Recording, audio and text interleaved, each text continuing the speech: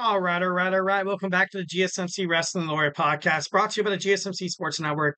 I'm your host, Eric Rodriguez, every Monday through Friday, talking all things professional wrestling on the GSMC Sports Network here on the GSMC Wrestling Laureate Podcast. Just going to reflect on what we talked about. We talked about our WWE SmackDown review. We had my Thursday Night Wrestling review. We had SmackDown preview, excuse me. And, we talked about TNA. We talked about Ring of Honor, a little bit about the NWA. Then we talked about AEW, Rampage and Collision. AEW coming to an agreement with Warner Brothers Discovery, finally. And lastly, we're going to talk about all the major news happening within the professional wrestling circuit. Everything that, you kind of get kind of see on Instagram and you're like, oh, that's crazy. So, yeah, let's go ahead and dig on into that. So, yeah, if I can find it, there we go. All right, a wrestling news roundup. So we are facing major global issues in our nation, in the United States, affecting travel plans for professional wrestling. Absolutely IT issues, which is, I don't want to be the one to be like, hey, like that conspiracy theorist to be like, hey, I told you so. Like, you know what I mean? But if you rely on technology so damn much, like it's something's got to give. Something's got to give. So, this is obviously, troublesome. Obviously, a lot of things that a lot of negative aspects, a lot of negative consequences and actions that come from this. Technical disasters affecting government agencies and businesses. It's leading to stranded passengers who, as well as canceled medical procedures, disrupted 911 services. This issue has paralyzed airlines, banks, state agencies, and emergency services worldwide. That's crazy. That's insane. Obviously, depending a lot on your technological advances within within the world, it's not it's a very delicate situation. I only say that because obviously I was kind of brought up right before the digital era really kind of took off, which I feel like the digital era really took off in 2009, 2010. I honestly did not have my first cell phone until I was like 21 years old. 21 years old. And I was like, I had those flip phones for a little while when you had to buy minutes. I remember buying minutes, or the Nicola phones, the Nicola. You used to have the game Snake on it. It's technology is ruling this world. And that's, obviously this is a wrestling podcast, but when we're kind of dealing with this issue and stuff like that, it's just, it's kind of crazy how it kind of comes all full circle. It's kind of, how does IT issues or cyber attacks affect the world of wrestling? This is exactly why. So many delays. We had over 2,700 flights canceled and 9,000 delayed, according to FlightAware.com. So, definitely kind of crazy. Wish the best. Obviously, we do have TNA Impact's Slammiversary. Hopefully nothing happens to the point where the main event has to be altered. Hopefully nothing really happens like that. I feel like this was a real issue. I feel like this was, this kind of got serious when WWE SmackDown decided to have double tapings tonight at, in Omaha, Nebraska. They are filming the SmackDown for the 26th. So definitely made me think that, okay, maybe they are kind of gearing for it to maybe possibly get worse. But I know it's just kind of crazy how real global issues could affect the world of professional wrestling. So 1,010%, kind of crazy. Next, we have Hikuleo from New Japan Professional Wrestling has officially joined the WWE. The ink's dry, contract is signed, and we are ready to introduce another person into the young bloodline. So, kind of crazy, the brother of Tamatonga and Tongaloa. So when will he make his debut? I am not too sure. Maybe perhaps it could be to cost Cody Rhodes the WWE Undisputed Championship at WrestleMania 39. He was cost the WWE champion, the Universal and Undisputed Championship from Roman Reigns because of, the attack by one of his families and stuff like that. Just a lot of, they're bringing in the fifth member. The bloodline that I know, obviously, 4 members, the Usos, Solo Sikoa, and Roman Reigns, of course, the Wise Man. So maybe the Wise Man kind of leaves that open a little bit. Maybe perhaps they don't need a wise man. They're just their wise man and their tribal chief is one in Solo Sikoa. All I know is this guy, Hikuleo, New Japan Professional Wrestling star, is dynamite. This guy has a lot of talent. This guy is kind of on that Jacob Fatu kind of level. It's kind of sad, and I don't want to be mean. I don't want to be mean. It's kind of sad how every member of the bloodline is better than Solo Sikoa. They are better than Solo Sikoa. Solo Sikoa, you trash. Step down. You should not even be the enforcer. I'm just kidding. No, he should be the shoe shiner. I'm just kidding. No, don't. But Hikuleo, the Tamatonga, the Tongan twins, Tungaloa, Jacob Fatu are all very phenomenal superstars and wrestlers that come from the MLW, that has come from, a lot of other independent wrestling circuits like New Japan Professional Wrestling. And they're better than Solo. I would rather see them in the ring with Solo. I mean, instead of Solo. It's crazy. But, we are stuck with the hand we are dealt. We have this very impressive the younger brother of Tomatonga and Tongaloa making his way to WWE finally. It's been rumored, it's been rumored for at least 4 months now. Once when I started, doing the show, it's been rumored for the longest time. Kind of crazy. Kind of crazy. Next, we have the news that The Undertaker wanted more for the Ministry of Darkness. Obviously, you saw the Ministry of Darkness, Viscera, Minion, Farouk and Bradshaw. You also saw Edge, Christian, Paul Bearer, and Gangrel. But The Undertaker wanted more. He wanted to take it into a direction that was a little more eerie. He said that he wanted to, he was pushing for, while he was on the 6 Feet Under podcast, he said, and he aimed to use more sinister imagery as well as symbolism. He wanted to push to make people feel highly uncomfortable. And you got that to a certain extent. Obviously, the crucifixion of Stephanie McMahon was kind of crazy. But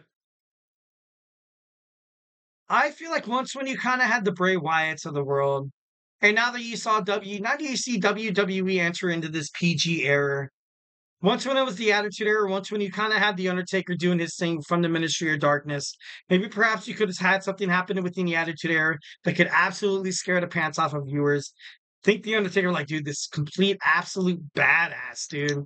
The Undertaker, give him all the credit in the world, and I will, 1,010%. But I've seen his past matches. I've seen his past pay-per-views, with Stone Cold Steve Austin, The Raw, Triple H. And he didn't win all the time. As a matter of fact, he was kind of understated a little bit. And that's my opinion, 1,010%. I feel like The Undertaker was, the one thing he really had to cherish was that undefeated streak at WrestleMania. He didn't really have the accolades. He's not a 5 or 6 time WWE World Champion. The reason why I feel like Vince McMahon didn't want the Ministry of Darkness to kind of get a little more overboard was ultimately I didn't feel like he wanted them to outshine anybody else. And I know that might be a little ignorant to say, maybe you have the mat on for Vince McMahon. But through Vince McMahon's actions, through the way Vince McMahon was portrayed, the way he is, it wouldn't surprise me if that was exactly the case. That The Undertaker was somebody that should have been a 16-time world champion. Hell yeah. Oh my God, yes. That should have happened. But it never did. It never did because The Undertaker was complacent. He obviously backed up Vince McMahon 1,010%. He was a team player. He's a team player. Definitely something that, he wasn't very hellacious in the backstage. He wasn't confrontational with Vince McMahon. He went out there. He did exactly what you wanted him to do. Maybe, just maybe, if he would have pushed a little bit, maybe we would see The Undertaker be more of a sinister looking guy. What he originally wanted to do, shake up the audience, make them feel uncomfortable, get them scared, bring in that horror movie kind of esque, feel grotesque, a little bit of gory, a little bit of just Amityville kind of, scary feeling. It could have been done right in the right hands. It would have been amazing. But The Undertaker, ultimately, it didn't really happen. Tell me how you feel in the comment section. Tell me how you feel how The Undertaker, did during his Ministry of Darkness walk. All right, next we have the Tonga Twins spotted at the WWE Performance Center. Tahini and also Talavao. You know, they were spotted at the WWE Performance Center. Could we be heading toward a female bloodline? Maybe. I doubt it, but I feel like, just kind of flirting with that idea would be pretty badass. They departed from a WoW Wrestling, Women of Wrestling, and due to allegations of bullying other superstars and stuff like that. Really not a good look. Really not a good look on the on the Tongan twins or the Tonga, whatever, Tonga, Tama, whatever. Not really sure you want to bring bullies into your wrestling promotion, WWE. Like just because you might like do this wrestling, this new women's bloodline and stuff like that. Nia Jax, Tamina, maybe even Naomi Jones or something like that. I don't think it's worth it. I don't think it's worth it 1,010%. I would, to be honest, I would kind of hate for these Tonga twins to make their debut within WWE 1,010%. What WWE is they're a huge family. You don't really want any antagonistic people within that. Kind of reminds me of like a CM Punk kind of twins, just here to disrupt the flow. Absolutely, the moment you sign them, be like, oh, we want to be women's tag team champions, or hey, I want to be the champion on Raw. I want to be the champion on SmackDown. Just you don't want to deal with selfish wrestlers. And ultimately, I feel like bringing these, once when you're kind of accused of, allegations, and it is 1,010% allegations. But, I feel like right now, what you have with the NXT roster, you have Julia, you also have Stephanie McCure in the Winks. It's something that's promising. It's something that's promising. So hopefully, they were just there to cheer on their family or whatever. Would not want to see them within WWE. All right, now we have Matt Riddle in the news again. Ex-WWE star Matt Riddle wants to fight Jake Paul, obviously the brother of Logan Paul. Jake called out Riddle's constant desire to fight. Tension is fueling between these two. Matt Riddle had this to say because Jake Paul said that, like, really, Matt Riddle? Who is that? Sounds like a guy who just wants a paycheck. But Matt Riddle responded on social media saying that I will forfeit all money. Knocking him out is worth more than any amount of money. So maybe something that could be in the prom. Obviously, you see the kickboxing nature of Matt Riddle, the MMA, also professional wrestling. So this could be this would be a really great match. I would honestly love to see this match more than Jake Paul taking on Mike Tyson. Obviously, Mike Tyson dealing with health issues. It was rumored and actually confirmed that they reached out to Logan Paul to fight his own brother instead of Mike Tyson. So Matt Riddle just rattling up the cages could possibly be something for the future within professional wrestling, because you see these two guys, Jake Paul, his brother, like I said. I like Matt Riddle. I miss Matt Riddle being on the WWE roster. Definitely think that he still has a lot to do within professional wrestling. So yeah.